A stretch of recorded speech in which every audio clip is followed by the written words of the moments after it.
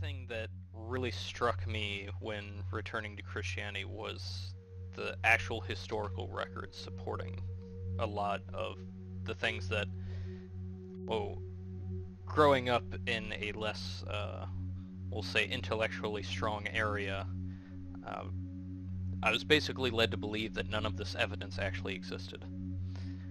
And so it was quite a shock to me in my standard mid-20s period of spending all of my time learning about Roman history to discover there's actually a rather extensive record of Christians and Christianity in Roman history.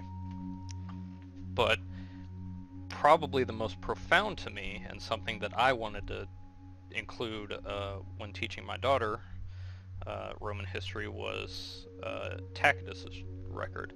And you may hear Tacitus or Tacitus. That's just classical versus medieval Latin pronunciation. Same person. I mostly will say Tacitus. When you get to the mid-1st century, is the start of when Tacitus is writing about his own life, and that's when you start seeing non-Christian sources writing about Christians.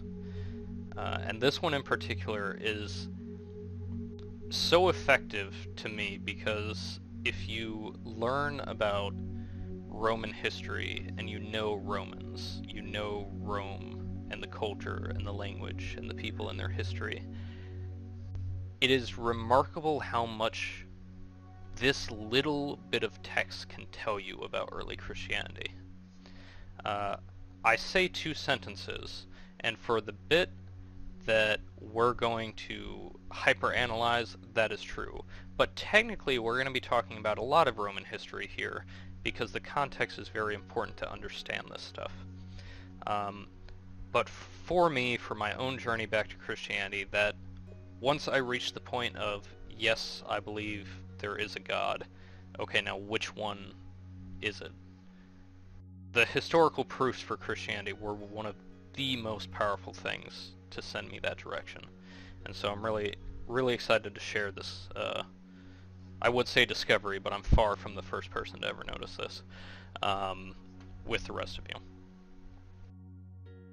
So, for those that don't know, Publius Cornelius Tacitus was a legendary Roman historian. He was more than just a historian. He was a statesman, a bureaucrat, a priest, and a historian. He worked in the Roman government as an elected official, as a quaestor and a praetor, and then as a prefect or procurator, which we'll explain what all of those titles mean later, but also lesser known as a quindecimvir, which is one of the 15 most important male priests in the empire.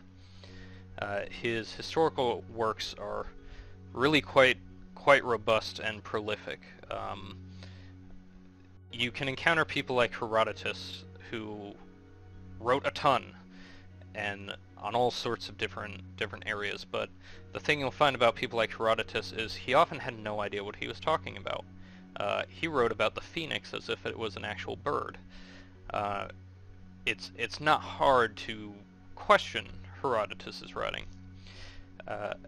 Tacitus is really quite the opposite. If you look at ancient sources, and we'll talk about this a bit more in a moment as well, you will often question them and find ways to poke holes in their stories, and you won't expect they have much academic rigor. But Tacitus did, and the majority of his writing ended up being proven true in one way or another from other sources. The works we're going to be looking at specifically are called the Annals, which is actually a collection of, I don't know, 20-something books, I think. We're looking specifically at book 15. And the events that we're talking about is the Great Fire of Rome. He has several other major events that he had covered, but the most dramatic would be the Roman invasions of Germany, the eruption of Mount Vesuvius, and the Great Fire. And an important note is that birth date. So just keep that in mind as we proceed here. So here are the two sentences in all of their glory, we'll say. And I hate reading to people, but since this is the whole subject, we'll do it for this short bit. That consequently, to get rid of the report, Nero fastened the guilt and inflicted the most exquisite tortures on a class hated for their abominations, called Christians by the populace. Christus, from whom the name had its origin, suffered the extreme penalty during the reign of Tiberius at the hands of one of our procurators, Pontius Pilatus. And a most mischievous superstition, thus checked for the moment, again broke out not only in Judea, the first source of the evil, but even in Rome, where all things hideous and shameful from every part of the world find their center and become popular. And this is from paragraph 44, book 15 of the Annals.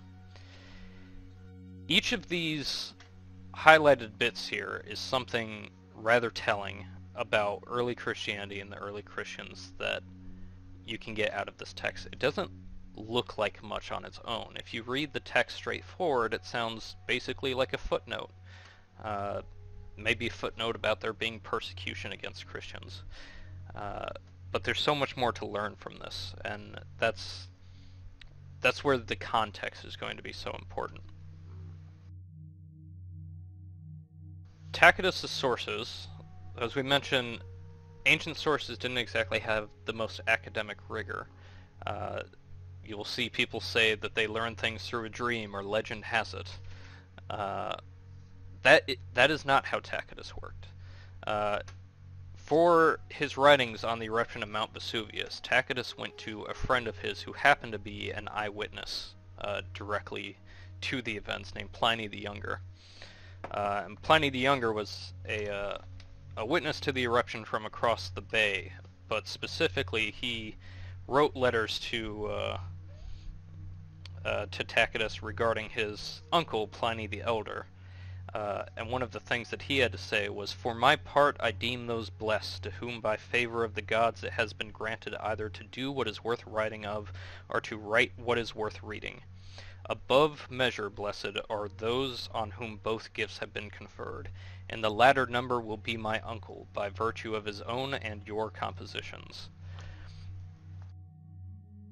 That is not only a statement of affinity and pride that Pliny the Younger had for his uncle and his heroic actions at the eruption of Mount Vesuvius, that unfortunately we won't get into now, but I recommend reading up on.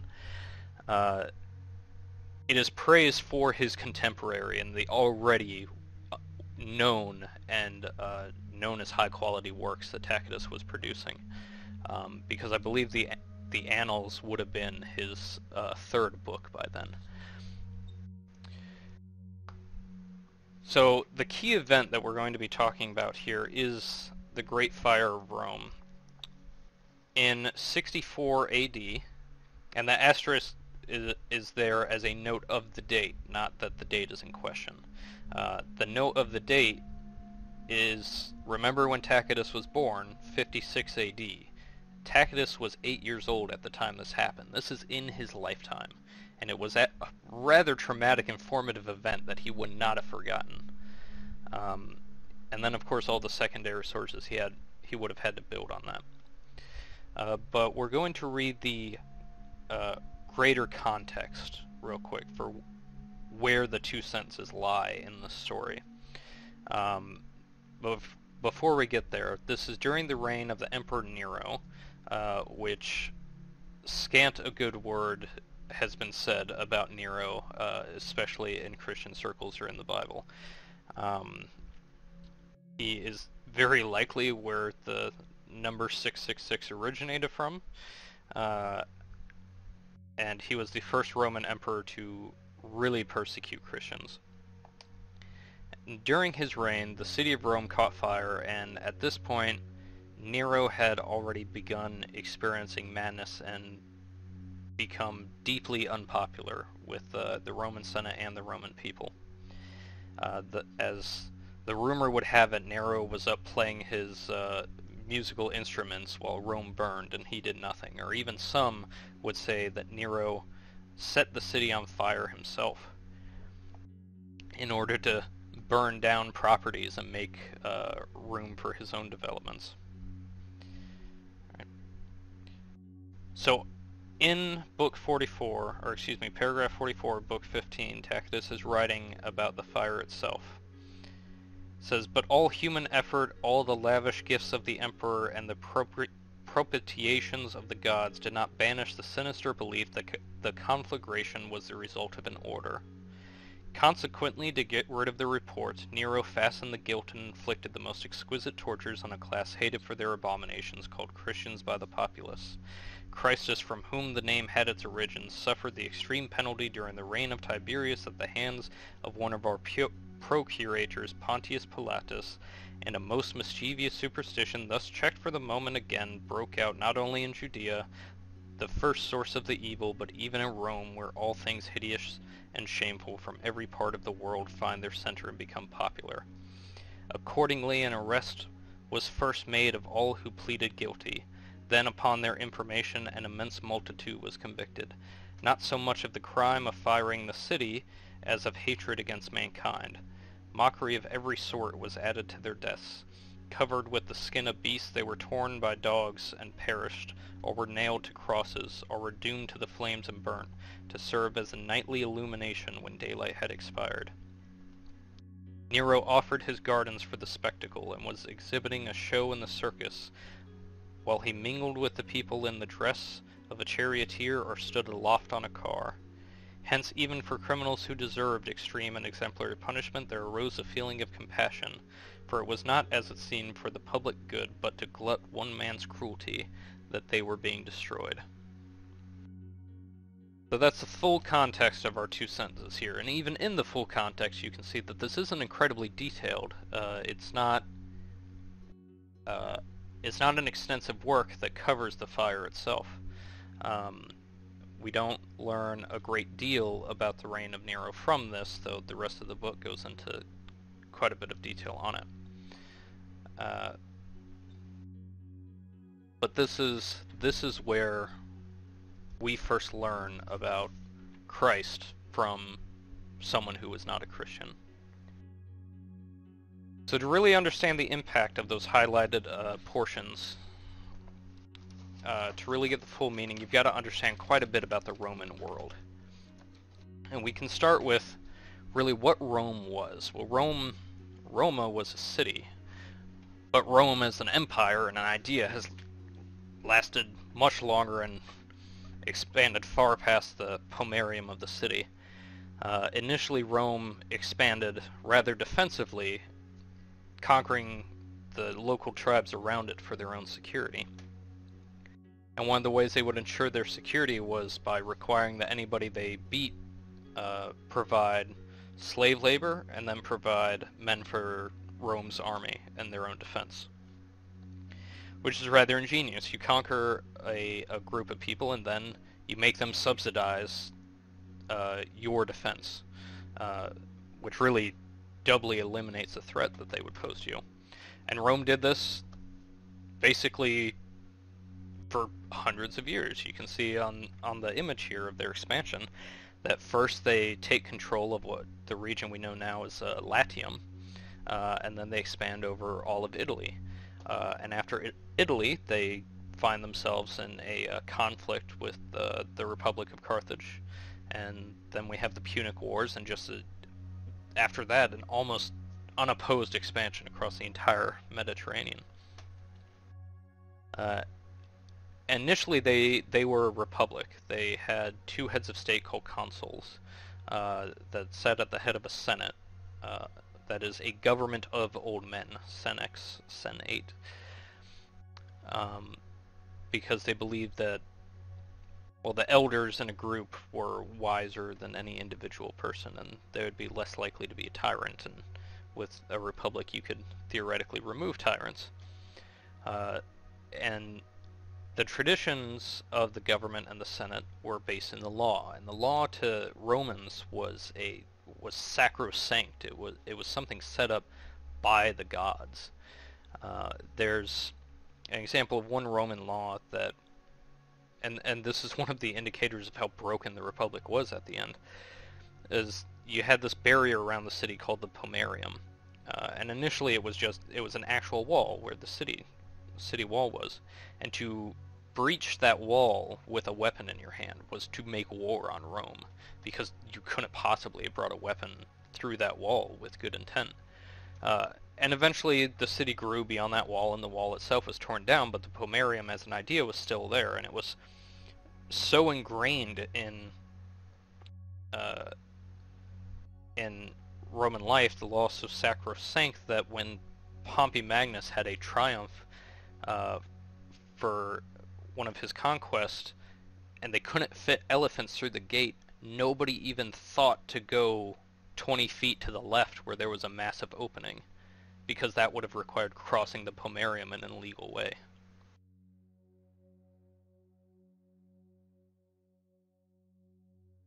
When people were conquered and brought under Roman law, there were two main Roman, we'll say, philosophical ideas that were of importance here: is vassalization and citizenship.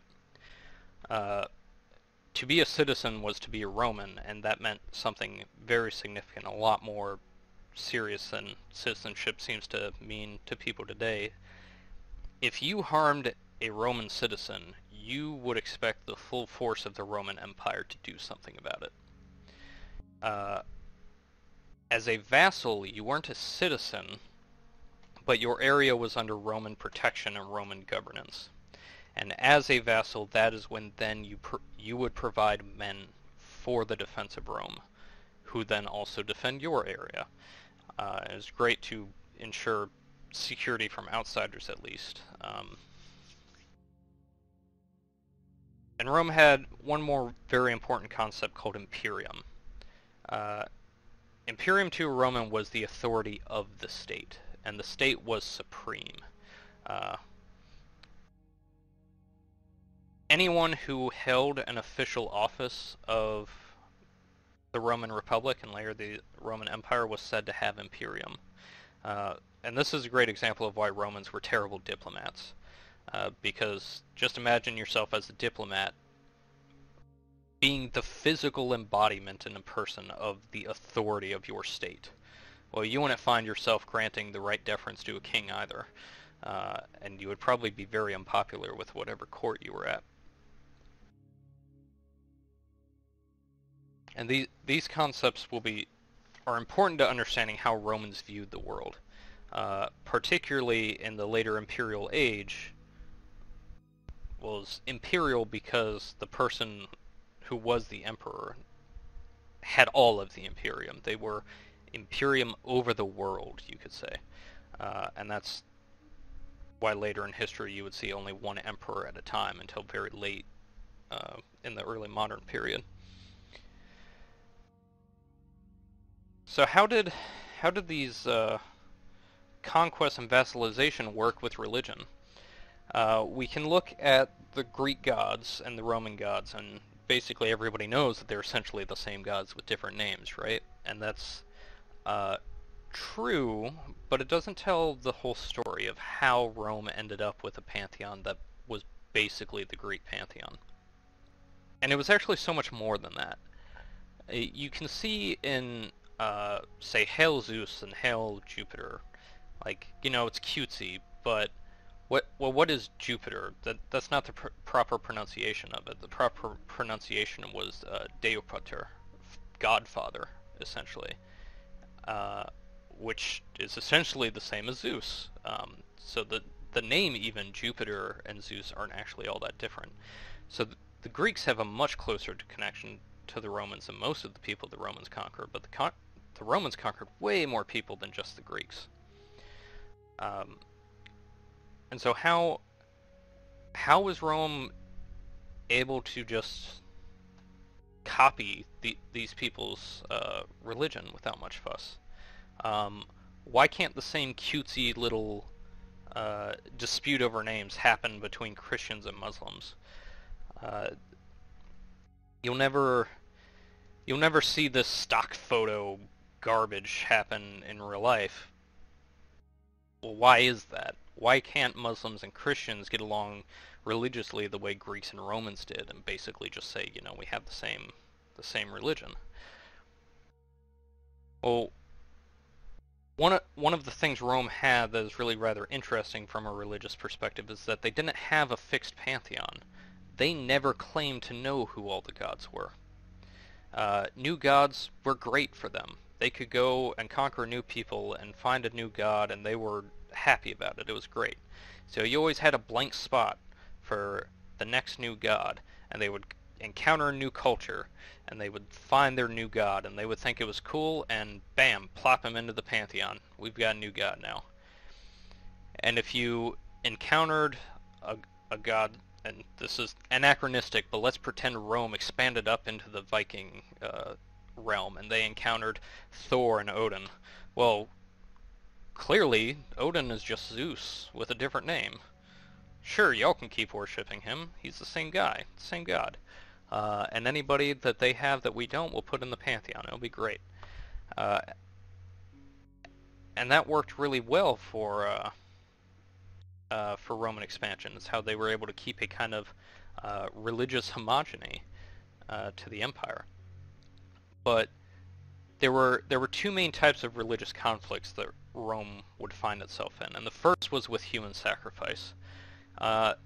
There are rare exceptions that you may find in stories about the Sibylline books and the Vestal versions and the Roman triumph about things that we would call a human sacrifice. But by and large, and by all standards that are essentially not Christian or Jewish, Rome absolutely hated human sacrifice. They despised it. It is hard to understate how much Rome hated the Carthaginians, and it wasn't just because of the wars that they found themselves in very often, but because of the fact the Carthaginians practiced human sacrifice. As Justin says here in one of these paragraphs, that they would sacrifice children specifically, whose age excites pity even in enemies. And Tertullian explains that when some African provincials were found to be sacrificing people to Saturn, they were crucified in intense numbers. So many crosses on which the punishment which justice craved overtook their crimes. The soldiers of our country still can testify who did that very work for that proconsul. Because basically everyone was involved, so many people were crucified over it. And on this, Romans, Jews, and Christians would completely agree.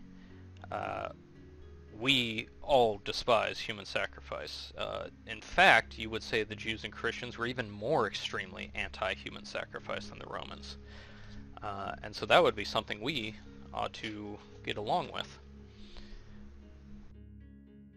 So why were there so many conflicts between Rome and the Jews?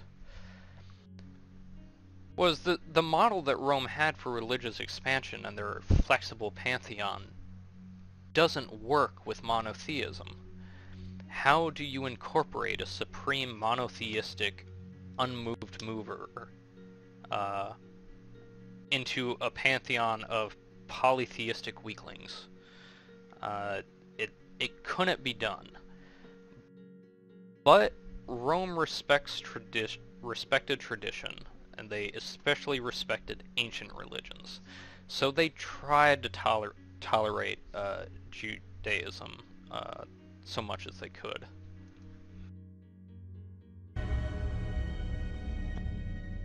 All citizens, be aware that the vassal, Prince Herod, Tetrarch of Galilee, has come to the city.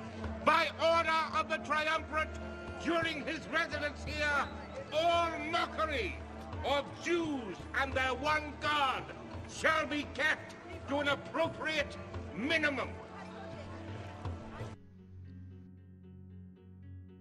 So they couldn't not mock Jews. They couldn't completely accept them. But they tried, for the sake of diplomacy and for the sake of respecting a fellow religion that despises and stopped human sacrifice. for the sake of respecting another ancient religion. They tried to, but conflict between Jews and Romans broke out all the time. And of course, eventually there were massive Jewish revolts, and leading to the destruction of the Second Temple and whatnot. And that's not to say that religious conflicts were by any means the only source of conflict between the Jews and the Romans, but it's a very important one to understanding the Roman world in a way that makes what Tacitus says so impactful. Another thing we need to talk about real quick is how Romans reckoned dates. The Roman calendar, for lack of any more sophisticated word, was weird. At the time that we're talking about, the Julian calendar was already in effect, but they still didn't have a year numbering system. There was the year since the year of the city, but hardly anybody actually knew what the year of the city was. You can figure with a calendar that could drift 3 months out of date without people noticing that, monitoring the number of the year wasn't exactly a prime interest of the people. So one of the ways that they would reckon the years by stating that, as an American equivalent, I would say that I was born on the 3rd day of the 7th month of, the 4th day of the 7th month of the last year of H.W. Bush. And you have to do a whole bunch of calculation in your head to figure out what that means, but that's how they would reckon something. I was in Hispania during the year of Crassus and Pompey. You would name who the two consuls were. And consuls could repeat, but it was unlikely that both would repeat at the same time, so it worked pretty well. Into the imperial period, you would start doing the same thing for emperors, which was a bit more confusing, especially during that transition. Let's see. So you would reckon time based on who was in charge. And speaking of who was in charge, let's talk a bit about Roman governance. So I mentioned that there were consuls. I mentioned the word praetor. So praetor, for lack of a better modern translation, is judge. Someone who has the authority of the state to make judgments. And this was a big deal in the ancient world because judgment was something reserved for kings. So to delegate that power, to grant the imperium to someone else to make judgments was a really big deal. So praetor was the second highest rank in the Senate you could get, especially during the Republic, but in the early Empire as well. And the consul was the highest rank. There were 2 a year, and they held fasces, which detect from etymology is related to fascism. It is the full might of the state and control of the people that each consul had. But after somebody was a consul, or after somebody was a praetor, they weren't out of the Senate. Membership of the Senate was a lifetime affair. So they became something called a proconsul or propraetor. And during the Republican period, these proconsuls and propraetors would basically become governors of the provinces. And there was a bit of reform during the imperial period for this. What was the imperial period, real quick? When Rome transitioned from a republic to empire, most people never even knew it happened. It took about 100 years for Roman citizens to know that there had been a change. Because the Roman emperor wasn't called an emperor. He was called the princeps, the first senator and the first citizen. And he didn't even have the power of a consul. Most of his powers were a tribune, that of the tribune of the plebs, which was the highest rank somebody could get as a plebeian.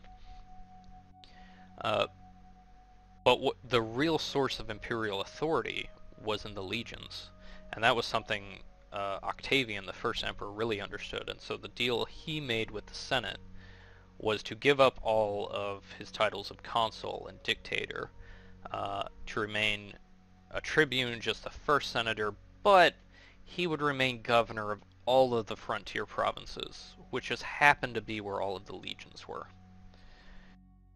So the Senate can have their way with Italy, and they can have their way with the interior of the empire where, not a whole lot is going on. But just to make sure things stay in line and make sure the Senate listens to what the Princeps wants, he's got control of the legions. And that's where we get these imperial provinces and senatorial provinces. The imperial provinces governed directly by the emperor, the senatorial provinces governed by the Senate, and that's where curator and procurator comes in. A procurator was we'll say a more administrative civilian member of the government. In this period that we're talking of the mid-1st century, remember we're around the year 64, procurators would have been senatorial appointments to their provinces for managing things like taxation and administration. But there was, around this time was the transition of when we started seeing the title prefect, which was the military counterpart to a procurator.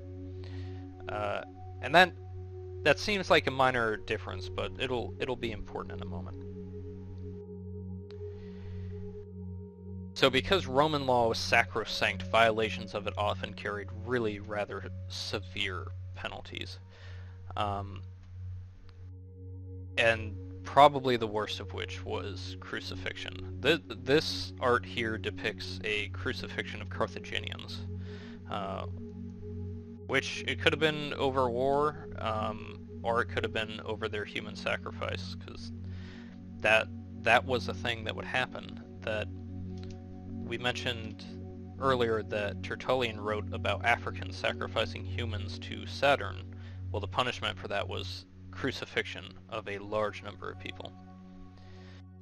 Crucifixion was not handed out to everyone. It was a rather serious offense. Rather serious punishment for offense. And it was actually more taboo to hand out than modern people would think looking back. Probably in part because of Christianity, and then just its depiction in media, people think crucifixion was like a really common thing, but actually in ancient sources, most ancient historians won't even use the word.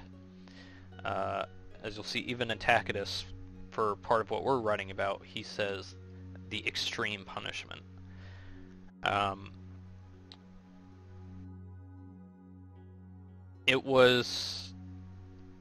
I wouldn't recommend looking into the actual effects of a crucifixion, because it's much worse than it looks. But Seneca the Younger wrote about seeing a large set of crucifixion once. Said, "I see crosses there, not just of one kind, but made in many different ways. Some have their victims with head down to the ground, some impale their private parts, others stretch out their arms on the gibbet." There was an incident around the same time that we're talking about, and actually Tacitus writes about it in book 14 of the Annals. This is also under the reign of Nero, that tells us how serious crucifixion was and how serious the law was to Romans. So what we're reading about here is Pedanius Secundus, a former consul, which this is during the imperial period, so the consuls aren't as important as they used to be, but it's still the highest rank someone who is not the emperor could achieve. And that means he had imperium at some point, which means his person was sacrosanct. Soon afterwards, one of his own slaves murdered the city prefect, Pedanius Secundus, either because he had been refused his freedom for which he had made a bargain, or in the jealousy of a love in which he could not brook his master's rivalry. Ancient custom required that the whole slave establishment which had dwelt under the same roof should be dragged to execution, when a sudden gathering of the populace, which was for saving so many innocent lives, brought matters to actual insurrection. Even in the Senate there was a strong feeling on the part of those who shrank from extreme rigor, though the majority were opposed to any innovation. Of these Caius Cassius, in giving his vote, argued of the following effect. Often I have been present, senators, in this assembly when new decrees were demanded from us contrary to the customs and laws of our ancestors, and I have refrained from opposition, not because I doubted, but that in all matters the arrangements of the past were better and fairer, and that all changes were for the worse, but that I might not seem to be exalting my own profession out of an excessive partiality for ancient precedent. At the same time, I thought that any influence I possess ought not to be destroyed by incessant protests, wishing that it might remain unimpaired should the state ever need my counsel. Today this has come to pass, since an ex-consul has been murdered in his house by the treachery of slaves, which not one hindered or divulged, though the Senate's decree, which threatens the entire slave establishment with execution, has been till now unshaken. He further argues that if the ancient custom of crucifying all slaves of this establishment is not upheld, then no rank of any person in the Republican establishment can be protected. And because the law was so important to them and their person so sacrosanct by their rank, this cannot be tolerated. Even though women and children among the multitudes, we're talking several hundred people in this establishment, are undoubtedly innocent of any involvement in the murder of this ex-consul, it is so serious that they all must be crucified. But even in this Senate record, in Tacitus's writing, they will not say the word crucifixion. They won't call it what it was, and we know from other sources what it was. Okay, so we have a few different sources on what crucifixion was, but really the point of this is that it was extremely serious and so taboo that even the Romans who practiced it didn't like talking about it. Alright, and then moving on to Roman travel. This is a neat little site. I include the URL on the presentation here, called Orbis, that you can estimate the travel time and cost of traveling across the Roman Empire at its height. Even at its height, to travel from Jerusalem to Rome directly would take you several months. If you did it by land only, it would take you nearly half the year. And that's if you left in the summer during the best time possible. And traveling by land only, you would of course had to feed whatever beast you're riding on or yourself every day. We're talking an extraordinary amount of money for peasants in antiquity. Currency conversion across that kind of time frame is basically impossible. But it was a lot more than most people could afford, and it took a very long time. And that's on direct routes. There was, during World War II, General Patton was able to estimate in his time in North Africa, word of mouth among the Bedouin peoples as traveling 40 miles per day. And that's probably a pretty good and accurate estimate for how word of mouth would have traveled across the Roman Empire during this period as well. The population we'll talk about in a minute, but some parts were denser than others, so word of mouth was not a constant thing. Alright, so let's go back to the two census here as we start getting into detail. Now that we have some more context, we can get back to what the two censuses actually were and start looking into what they really tell us. Alright, we're going to address the easy stuff first. Now we know the reign of Tiberius. We know who Tiberius is. He was the second Roman emperor after Octavian, and his reign was from the year of 14 to the year of 37. And what this tells us is really quite simple. It just corroborates the date of tradition of when Christ would have been crucified. Christians say either 30 or 33 AD, and this is right in that time frame. All right, thanks Tacitus. That one was easy. Suffered the extreme penalty. That's crucifixion. So we have confirmed from a pagan source that Christ would have been crucified. at the hands of one of our procurators, Pontius Pilate. Now this is where things get a little more complicated, because for a long time there wasn't really any other record of Pontius Pilate other than Christian sources, and then the offhand mention here of Tacitus. We have found back in the 60s or so something called the Pilate Stone. And what was determined from that is that Pilate was certainly a person. He certainly was a governor of some type in Judea, that they would have called prefect. Well, Tacitus called him a procurator. Well, why doesn't he know the difference, right? Well, because the titles had been getting changed during that period. We're talking the difference between the second emperor in the 30s and then the 6th or 7th emperor in the 60s. A lot of change in the administration of the region between that time. But the title's really not that important. What we get is Tacitus asserting that this guy was a governor of a procurator type position, or a prefect type position in Judea. He had imperium to sentence people to death by crucifixion.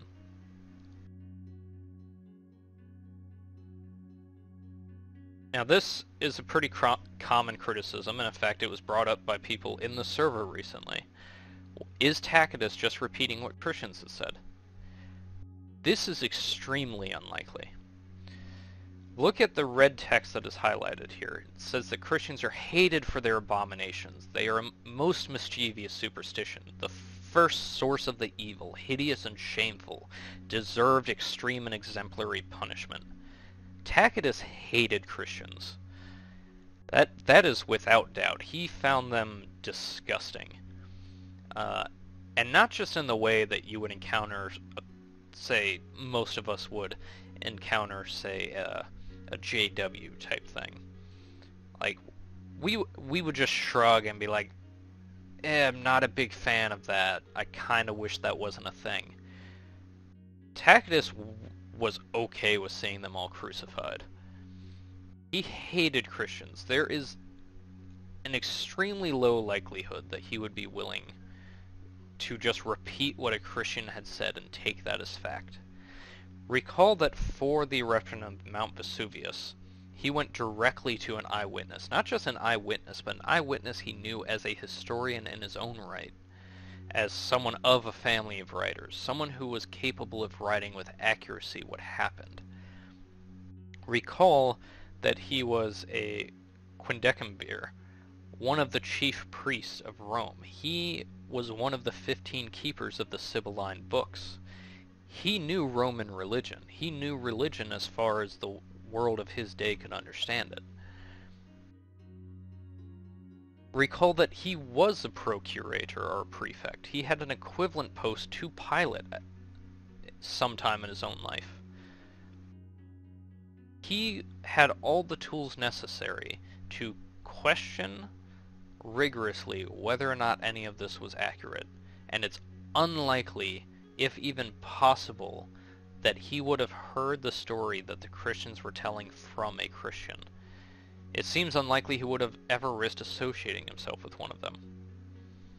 And yet he writes the story almost exactly as a Christian would have, except he does one more thing that we include here, this little interpolation. There is one very minor pious forgery that affected Tacitus's work, and it was a correction of a spelling error from Crestus to Christus, because Crestus was a pun meant to insult Christians.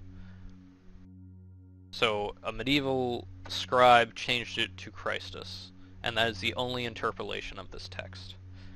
So not only did he take the story and have all the tools necessary to dispute any of its factual accuracy, but he even inserted insults throughout the entire thing.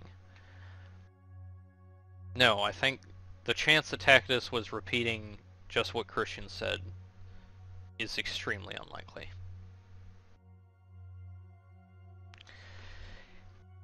And Nero inflicted the most exquisite tortures. And he goes on to name exactly what those tortures actually were. And this is something we take for granted now because we all have access to Wikipedia and who knows however many other encyclopedias that we can research. But remember that for a great deal of Christian history, most people couldn't read, and even if they could read, most people never would have had access to Tacitus's writing. And yet, the Christian tradition we have of the persecutions of Nero match almost perfectly with what Tacitus wrote down. This was the first Roman state persecution of Christians, which we won't necessarily say were rare, but they were less common than people often think they were. And this just helps verify that tradition. But more significantly than just the tradition generally, we know exactly what happened to Saints Peter and Paul.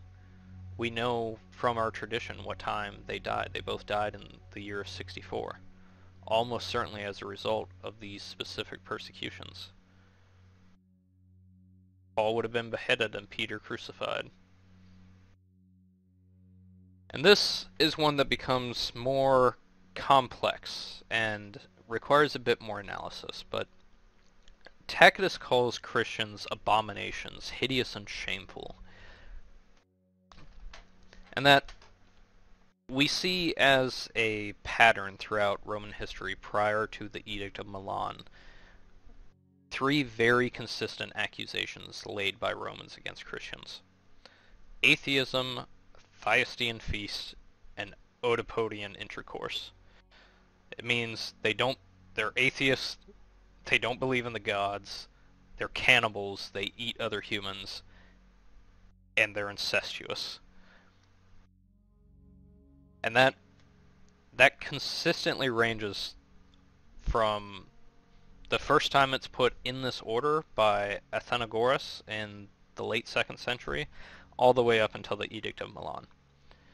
And we know from prior Roman history that what it takes to get a Roman to call you an abomination, hideous and shameful, someone deserving of crucifixion. And it's basically these three accusations.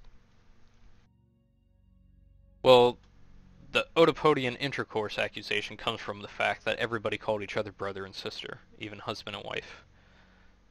And it's goofy in hindsight to us that was a serious accusation, but it's possible that even this one was already present back in the 60s. The accusation of cannibalism.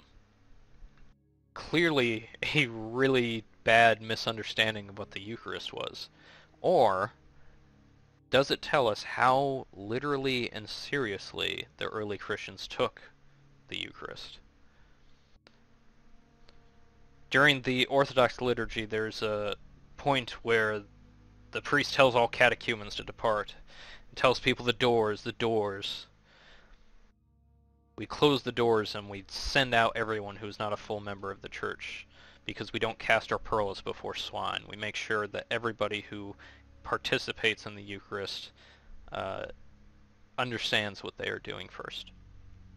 The holy things are for the holy. Well, if you do that to Romans, and then they hear from somebody else that what's happening in there is they are eating the flesh and blood of their Savior, what else could a Roman tell from that other than they are a secret cannibalistic cult? But these people went to their deaths in the Colosseum being fed to animals. They were crucified in the hundreds or the thousands on the basis of calling each other brother and sister or taking the Eucharist literally. And the last point is really two different points, but I find this the most persuasive, or at least I did when I was returning to Christianity. This is the one that really stuck with me as kind of a proof of the truth of Christianity. And proof might be too strong a word, but I find it a very strong indication. Rome hated superstition. They hated religion as a concept even. The Roman pantheon wasn't a religion.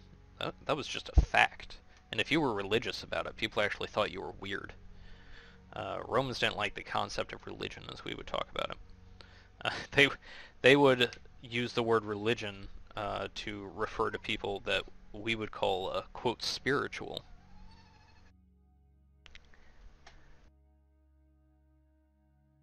Somehow, though, the city of Rome by 64 AD, and this is before Acts of the Apostles would have even been written, already has a sizable enough population of Christians that the Roman emperor knows who they are. The Roman Empire had a population at the time of around 50 million people, the city itself 200,000.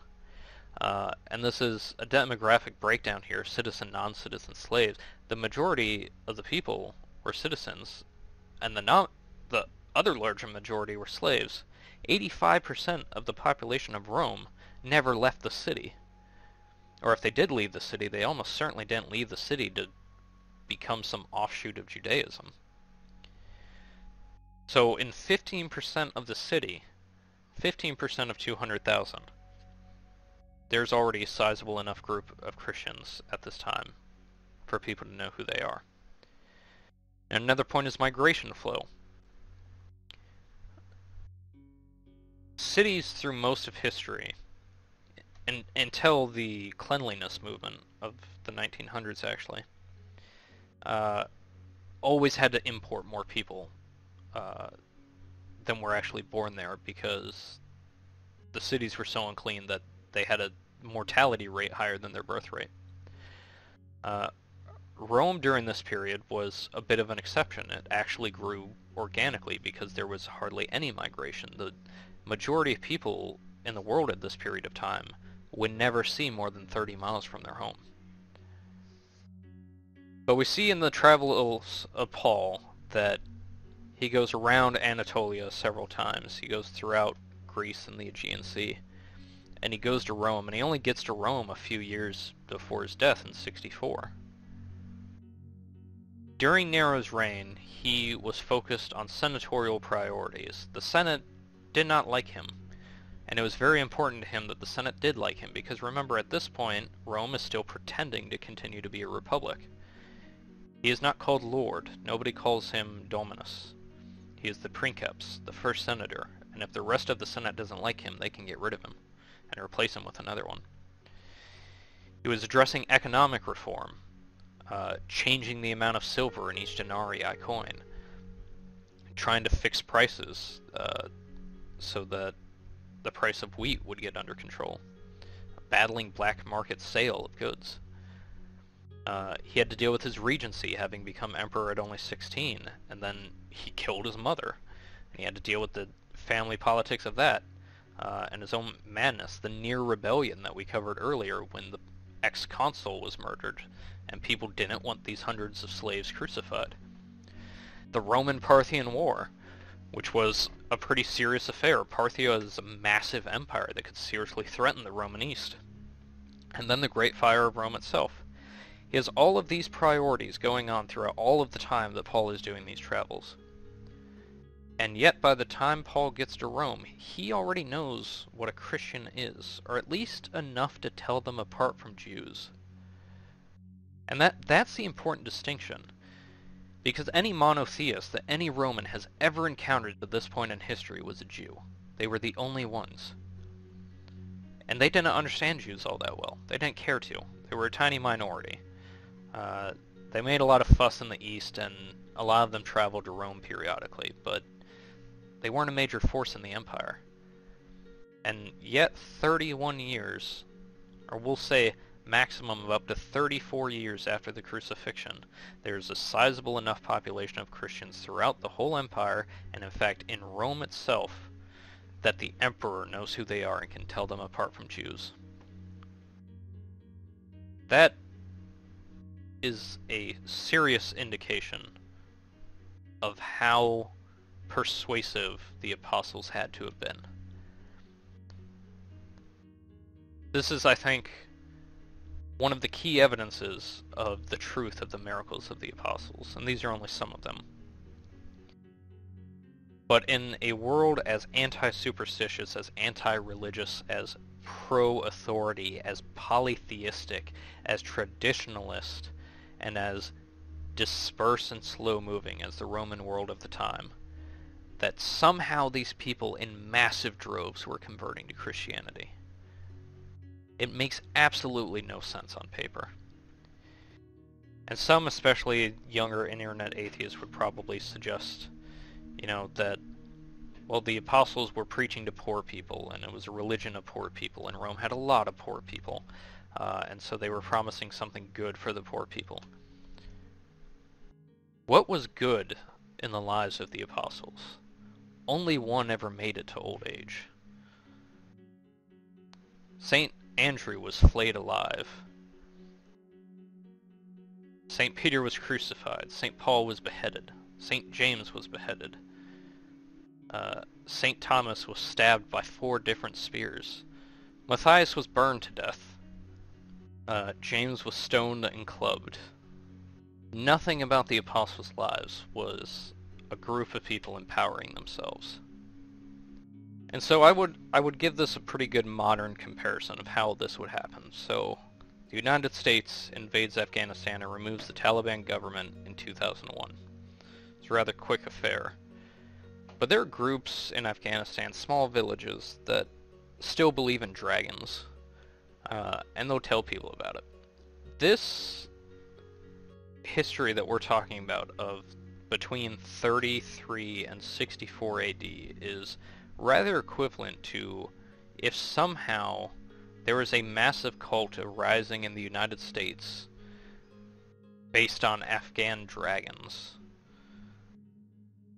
Because their people go over there and they encounter this new religion that has all this cool stuff that appeals to them because American culture loves dragons. And they bring it back to their home country in such overwhelming numbers that the President of the United States and the whole Senate knows who these Dragonites are. And then there's a calamity that, coronavirus is going to be blamed on the Dragonites. It's so impossible to conceive of an equivalent example that doesn't sound comical. And yet it happened. That is just one of the most puzzling things to me as a fan of history and someone who knows a lot about Rome. This was not a population prime for conversion and expansion like Arabia was under Islam. This was a population that had every reason to oppose this religion and somehow did not. They embraced it at a really remarkable rate. And so we review all the things that you can learn from simply 2 sentences of what Tacitus says. We can learn about the first the first persecutions, that the details of a pagan source matching up nearly perfectly with Christian sources. A pagan source seemingly verifying the Christian narrative of what happened to Christ. Which I'll note that this is something now, thanks to Tacitus's writing, that virtually every serious historian, even atheistic ones, takes as a historical fact that Christ was crucified under Pontius Pilate. So that a large part of that comes from Tacitus. That something about Christianity as distinct from Judaism was taken so seriously that it was considered an abomination, hideous and shameful.